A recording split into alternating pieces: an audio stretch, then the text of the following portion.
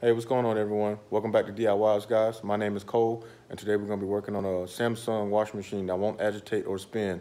So let's do it together, save some money.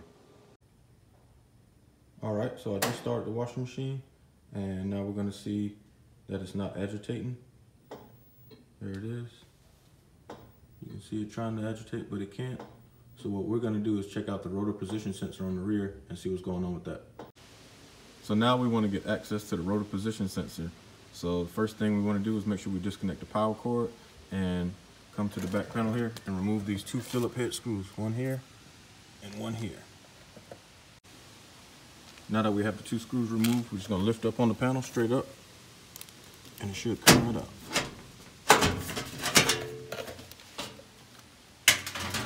Now that gives us access to our rotor and our stator. The next thing we want to do is disconnect these two wire harnesses, one here, one here. Now that we have both wire harnesses removed, the next thing we're going to do is remove this 19mm bolt right here on the rotor. Now I'm going to be using this power drill to make it easy. Alright, now that it's removed, what we're going to do is remove the rotor. We're going to pull this straight towards us and it's going to slide off, exposing the stator. Alright, this is the rotor we just removed.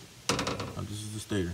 Now the next thing we're going to do is remove these 6 10mm bolts right here around it and remove the stator itself.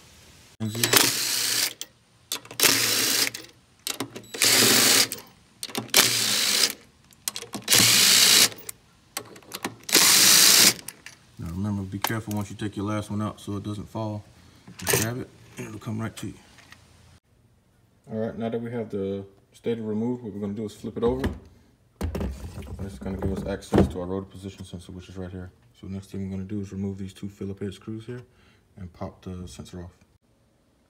Alright, now that we have our two Phillips head screws removed, we're going to come around to the other side. And we're going to lift up on these two tabs here, one here and one here, and then pop it off. Pop the sensor off. Alright, now our sensor is removed. This is our old one. This is our new one. And what we want to do is make sure that we get these three prongs on the bottom here lined up with these three right here and snap it back on. Now we have the new sensor installed and we're going to put our two Phillips head screws back in. Alright, so we're now back at the washing machine, and what we want to do is line up these three dowel holes right here with these three plastic ones. 1, 2, and 3, and that's how you know how to set it on in this proper location. We got the stator stuck back on. We want to make sure that our position of our sensor is back over here by our wiring harnesses too. That's how you know it's in the right location. And the next thing we're going to do is put these 6 10mm bolts back in. Now that we got our 6 bolts started, we're going to go ahead and tighten them up.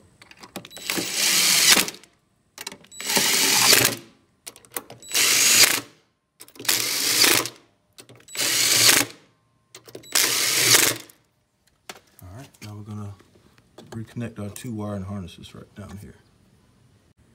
Now that we got our two harnesses back installed, we're going to put our rotor back on. It's going to just slide over the shaft, like so. Just give it a wiggle. And now we're going to add in our 19mm bolt right to the middle. Alright, now we've got our 19mm bolt in. Let's go ahead and tighten it up. Now we can add our access panel back on. Get it to where these two tabs on the top, these two slide up into these two slots, and the bottom ones slide into their slots as well. Here and here. Alright, now we got our back panel installed. Let's go ahead and tighten up our two Phillips head screws. One there.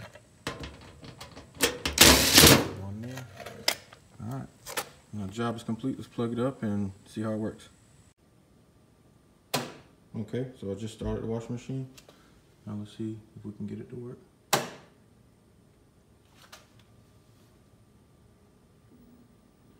There it is. Now you can see it's agitating and we fixed our issue. Alright, that concludes our video for today. I hope you liked the video, hope you learned something. And remember, be a wise guy like me, do it yourself, and save some money. I'll see you in the next one.